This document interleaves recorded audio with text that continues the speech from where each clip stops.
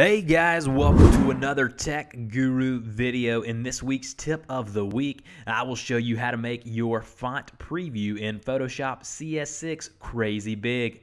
Let's do it.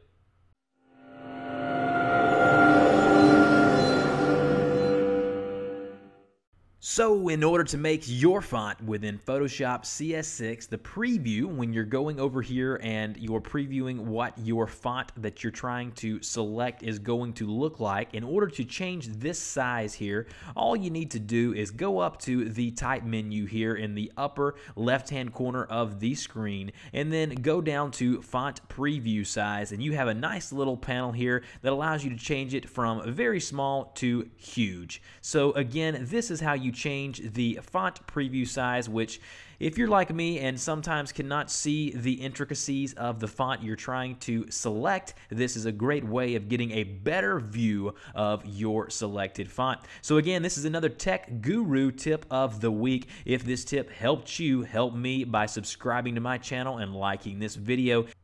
Thanks for watching, guys, and I will see you next time.